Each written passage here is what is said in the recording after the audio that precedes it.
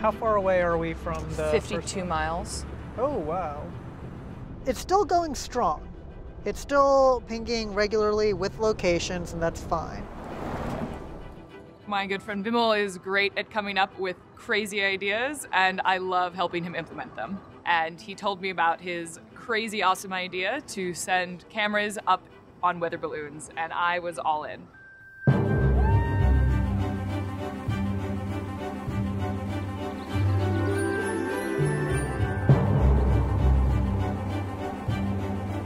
I'm Heather Brundage. I'm an engineer and explorer, and I like to go on crazy adventures. I'm Vimal Balodia. I'm a serial entrepreneur, software engineer, and maker of random things. We're the CasaDeBalloon.Club, and this is Made with Android. Launching weather balloons is kind of an interesting engineering challenge, plus the fact that you can get pictures of the Earth from 80,000 feet, where you actually see the complete blackness of the sky and the curvature of the Earth, and it's absolutely incredible. We used Android because it was a very affordable device. Another reason why we used Android is it had fantastic documentation. One of the greatest things about Android was that it was very easy to pick up. Literally just downloaded the SDK, read through the first tutorial on how to build an app, and then built the first prototype of this all in an afternoon.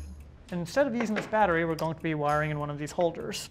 Up above 30 to 40,000 feet, the normal lithium batteries that are sitting in your phones will not work all the way up there because they'll just freeze. We actually have to hook our phones up to external battery packs that are using disposable lithium primary batteries. I actually do all of this in my living room. I just have a little bench, and you don't really need that much to do a project like this.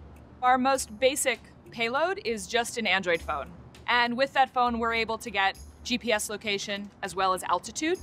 Android allowed us to take control of the phone in a low-level way that we needed.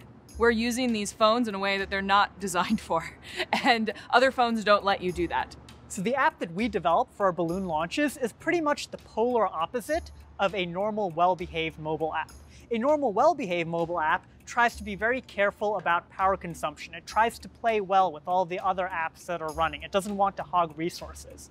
We want it to be running all the time. We never want it to sleep. We want it to always be the most important app that is running, and make sure that if for whatever reason the phone reboots because of a low power situation or something, our app comes up and running. That's something that a lot of other phones don't allow you to have access to, but Android allowed us to have that control.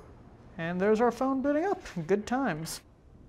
Checked the weather for this Saturday, and actually it looks fantastic. Ahead of time, I end up doing a lot of work on the computer, and I'm looking at wind simulations to figure out a good launch location, as well as expected drop zones, checking that against no-fly zones and airports in big cities to make sure that we don't have any issues. And, oh, it'll pop over Los Banos and land a little bit over Fibra. That's not a bad area. Nice. Sweet. So it looks like Saturday's going to be good.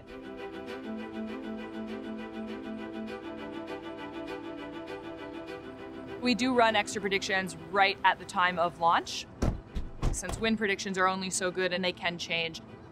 I'm going to be preparing the payloads, putting in the batteries, turning on the phones, just doing a final check to make sure all the software's running. It looks like it's working. We've also added in an Android camera. So it's not a phone, it's specifically a camera, so it's much better than the camera in just a regular Android phone. There are a lot of different things to worry about in these payloads. We have a bunch of trade-offs with respect to weight, power consumption, the electronics and their sophistication. You guys ready? At the day of the launch, we have a minimum of 3 people. We have the helium person, the balloon person, and the lift person.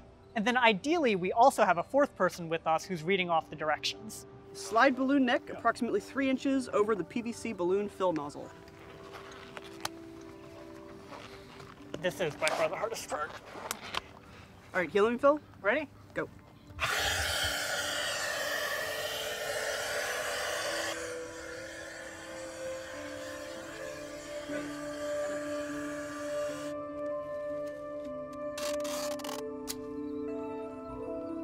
Ooh, he's perfect. Great! Yay. All right. Then we tie the payloads to them, let them go, cross our fingers. 3, 2, 1. Go, little balloon, go! You can do it! Wow, that's really awesome to see. Oh man, look at that! It just... Woo! Yes!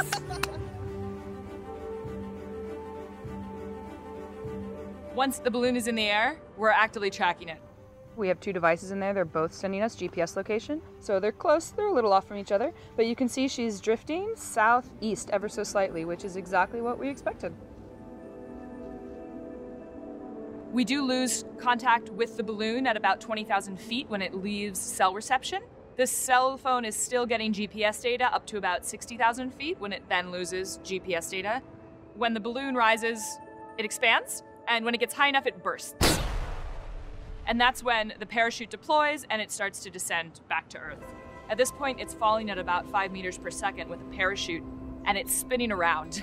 So it takes it a while to get a cell reception and a GPS lock once it gets below there. It could land on a freeway, which we hope not. It could land in a farm field, or it could land in the water. We don't know.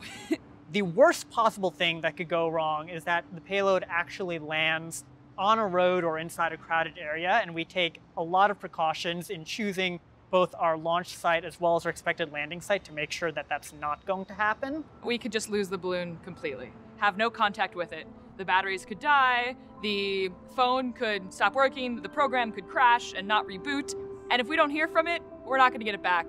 About half the launches that people have done and blogged about, they never saw again.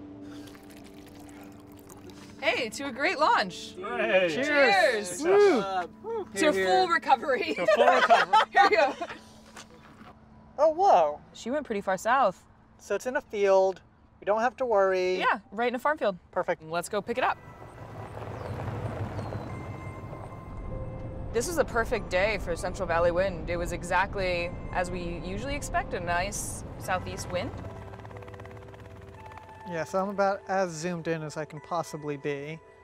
And here, wait, let me show you the map.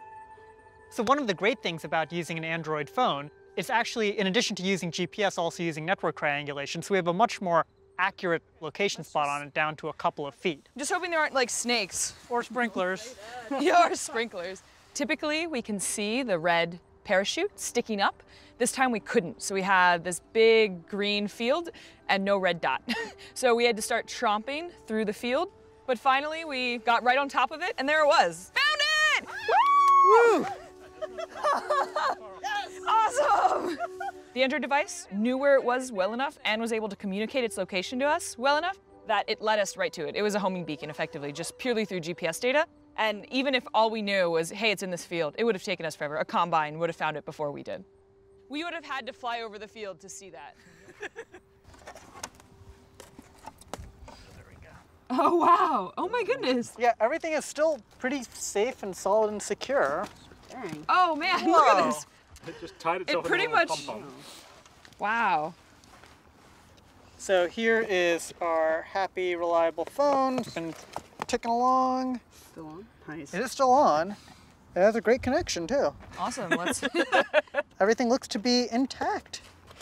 When we recover the payloads, we bring computers with us and we like to look at the pictures. Which is really satisfying at the end of a long day to see these pictures that you've just retrieved. If other people are interested in doing ballooning, our code is open source and available online. Everyone who does this has their own site and has their own blog and tells their own story about their launches and their payload and their experience. And we've read a ton of them and learned a lot from that. And we also want to share our story at CasaDeBalloon.Club. We're CasaDeBalloon.Club. And this was made with Android. The problem with regular lithium batteries is when it gets really, really, really cold, they stop working. So that's why we had to switch to lithium primary batteries. All right. No. Taken away from me. Oh my God. We're done.